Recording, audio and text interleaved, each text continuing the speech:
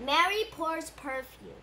A dinner was given to honor Jesus. Martha served the food. Lazarus was among those at the table with Jesus. Then Mary took an expensive perfume. She poured the perfume on Jesus' feet and wiped them with her hair. The house was filled with the sweet smell of the perfume. Judas Iscariot didn't like what Mary did. Judas said, "Why wasn't this perfume sold and the money given to the poor?"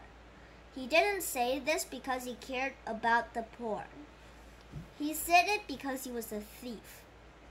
"Leave her alone," Jesus replied. "The perfume was meant for the day I am buried. You will always have the poor people, but you won't always have me."